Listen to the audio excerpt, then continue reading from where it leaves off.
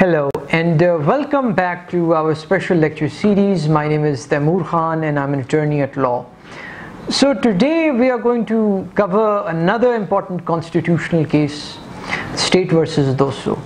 But before I get to that, I would like to give just a quick rundown of the important turn of events that unfolded following the passing of the Governor General reference case up to the State versus Dosso judgment.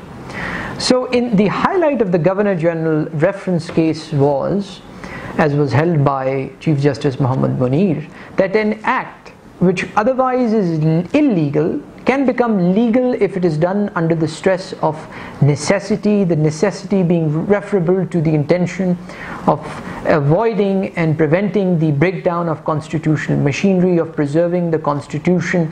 And this whole concept of civil or state necessity as such was taken from one of the addresses given by Lord Mansfield, who was again one of the most eloquent jurists of his time. He was considered as the father of mercantile law, and he practically built the commercial law through his judgments. One of his famous slogans was that the law should follow the merchant. That it isn't that the merchant should follow the law, the problems that the merchant encounters. The law should be made in effect to address his concerns, and so the law should follow the merchant. However, coming back, one of the interesting things about the reference was that though this reference, which was sent to invoke the advisory jurisdiction under section 213 of the federal court, was sent by Ghulam Muhammad, shortly thereafter he fell sick and he was hit by paralysis, and so he had to leave for the United Kingdom for treatment. And so in his place he appointed the then Interior Minister Sikandar Mirza to operate as the acting Governor General. However, the acting Governor General, through the help of some of the members of the Constituent Assembly, managed to have a successful coup and deposed Governor General Ghulam Muhammad from his duty, and so he became a sort of de facto, if you may, Governor General, and he would be the fourth Governor General of Pakistan. So now when Governor General Sikandar Mirza sort of took office, after the Governor General reference case, the immediate task was to summon the Second Constituent Assembly. And so one of the first things that the Second Constituent Assembly did was to legitimize some 38 acts which had earlier been passed by the Constituent Assembly through Validity of Laws Act of 1955. Another step which it did was on 30th September it passed a bill, and through this bill the whole one unit policy was given effect to. You see, back in 1954 when the elections took place in East Pakistan, United Front got a whole lot of seats, and so this had been a huge slogan of the people from East Pakistan, that they were not being given enough representation, that East Pakistan was being considered at parity with Punjab and WFP, Sindh and Balochistan as just one individual province. And so in order to make the constitution making easier, it was felt that maybe we can consider all the provinces within West Pakistan to constitute as one province. So West Pakistan would be one province and East Pakistan would be one province. So there would only be two provinces, two units. And so when the Constitution of 1956, the first Constitution, was put into effect on the 23rd March 1956, it made the whole Constitution a lot more simpler, that there would be just one National Assembly. There wouldn't be a bicameral legislature comprising of 300 members, 150 from East Pakistan, 150 from West Pakistan. There would be only two high courts, one of East Pakistan, one of West Pakistan. And the system again was a federal form of government. But the simple system was made much simpler with this whole one unit policy, though at that time it was felt that this would address the concerns. And so with the promulgation of the first constitution, Governor General took office as the first president of Pakistan under this constitution. However, the National Assembly was to be set up after holding of the elections. Now here's where the problem sort of gave way, that elections were never held under the first constitution in 1956. On one pretext or the other they were being delayed, and so now the date was given for 1958, but then it was again delayed. The understanding was that elections would be held in 1959, and so because of student protests, because of other sort of agitation, the military saw this also as an opportunity, and martial law was declared in different areas. And ultimately on 7th October 1958, Sikandar Mirza, the then president, through a proclamation, annulled the constitution. He dismissed the federal as well as the provincial cabinets. He dissolved the national and the provincial assemblies. Martial law was declared all across Pakistan, and General Ayub was appointed as the chief martial law administrator. Now, because the constitution had been abrogated, so in order to have some form of mechanism to have some form of law, just 3 days after, on the 10th of October, the Laws Continuance in Force Order of 1958 was promulgated, the general effect of which was to firstly legitimize and validate all the other laws in effect other than the Constitution of 1956, and to restore the jurisdiction of the High Courts and the Supreme Courts to issue their writs. And one of the important provisions of this Laws Continuance in Force Order was that Pakistan would be governed as nearly as may be in accordance with the provisions of the late Constitution. Brief facts of the case were that there were certain individuals and they were accused of varying offences, including murder and criminal breach of trust. And most of them had been convicted under the Frontier Crimes Regulation Act of 1901. Now, under Section 11 of this Act, of this Regulation Act, the district magistrate or the deputy commissioners had the discretion that he could refer a case to a council of elders, or in other words a jirga, to decide, and they could return with a finding of guilty or not guilty. And then under Section 11(3) of the Frontier Crimes Regulation Act, the Deputy Commissioner had the discretion. Either he could accept the finding or he could remand the case back to the same council or to some other council and then pass his judgment of acquittal or conviction. Furthermore, there was another Section 11 which was referred to, where these regulations were to be in effect only against the Pathans and the Baloch or any other class as the local government may notify. Now, the Frontier Crime Regulation Act 1901 was a special piece of legislation that was designed to provide rather traditional sort of justice, apart from and in substitution of courts of law, that there would be a jirga system in certain areas. And there were also certain special areas. And the Constitution of 1956 also went on to address those special areas, that High Courts and the Supreme Courts would not enjoy the powers of judicial review in respect of these special areas. So now these different individuals, they had been convicted, most of them had been convicted under the Frontier Crime Regulation Act, and they had filed a writ petition against their convictions, praying for writs of habeas corpus as well as certiorari before different high courts. And their argument mainly was that this Section 11, where the district magistrate or the deputy commissioner has the discretion, or this policy of going only against the Pathans and the Baloch, is not reasonable classification, and so it offends Article 4 and 5 of the 1956 Constitution.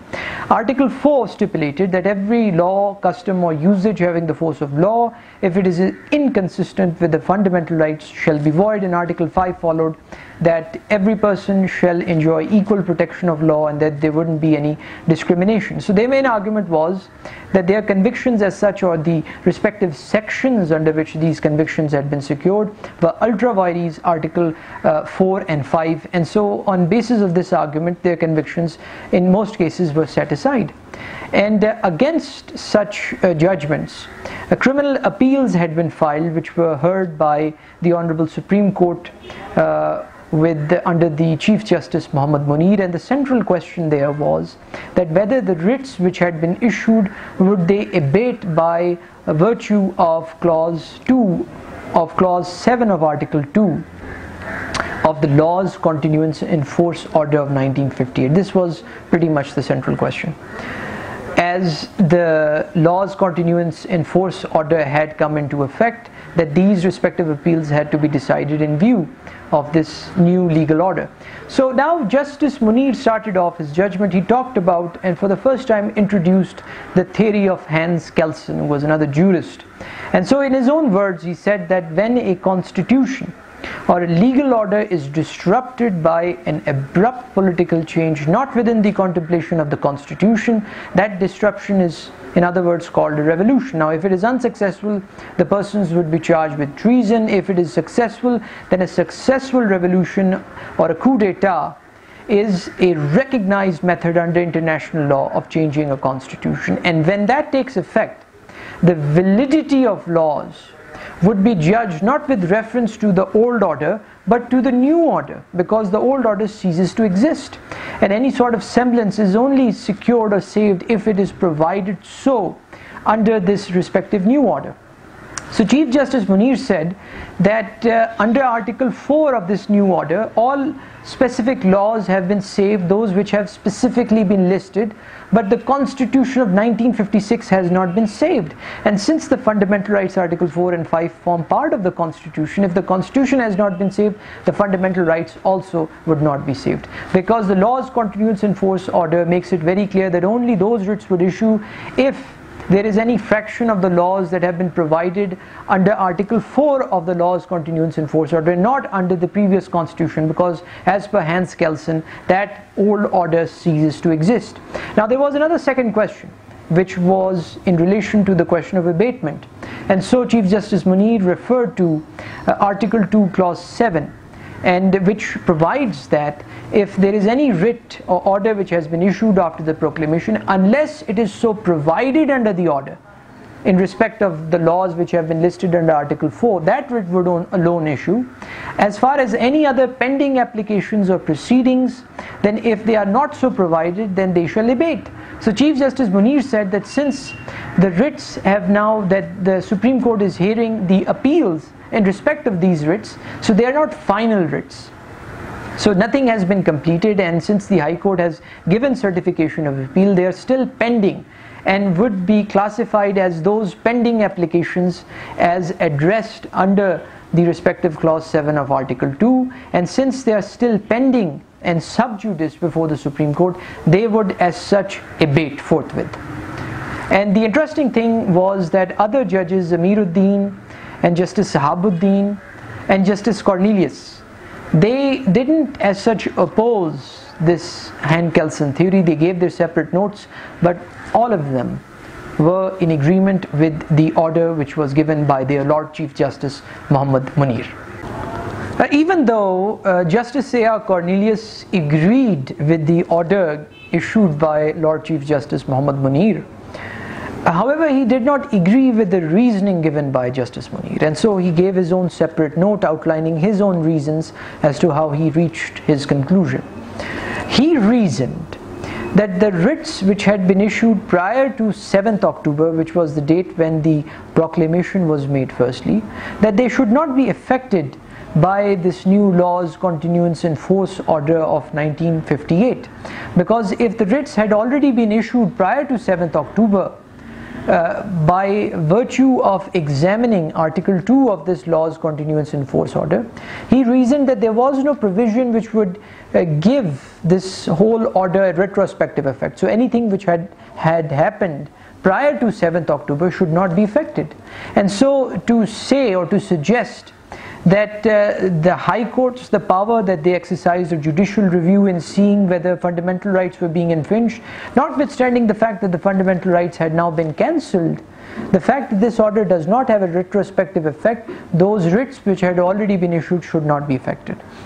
On the question of whether they now abate by virtue of Clause 7 of Article 2, he had somewhat of a different conception in comparison to Justice Munir's analysis.